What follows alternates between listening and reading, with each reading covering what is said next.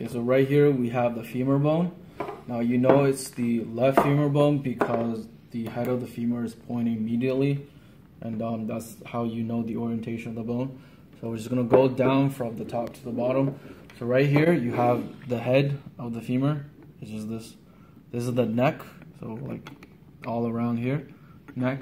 Next one we have the fovea, which is this pit right here.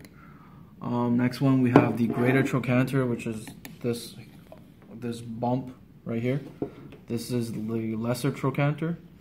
Next we have the intertrochanteric line, which is an imaginary line that goes right here.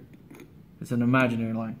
Next one we have the Intertrochanteric Crest. Now that's the actual, like, this part of the intertrochanteric line, I guess. Next one is the Trochanteric Fossa.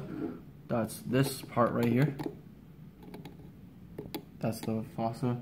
Next one we have the Quadrate Tubercle, which is this bump right here. It's kind of hard to see. Yeah, right there. So next we have the Gluteal Tuberosity. That's this area here. This is a model, so you're not gonna see much, but it's essentially here. That's your Gluteal Tuberosity. Here we have the pectineal line. Once again, it's very hard to see. So that's your pectineal line. And then these two will join to form the linea aspera, which is this part right here. Right here, this part is your medial supracondylar ridge, and here is your lateral supracondylar ridge. So medial, lateral. Next, we have the Popliteal Surface. That's this part right here, all of this. And then next we have the medial and lateral epicondyle. Now that's just this bump. This is the medial. So this is the medial epicondyle, this bump right here.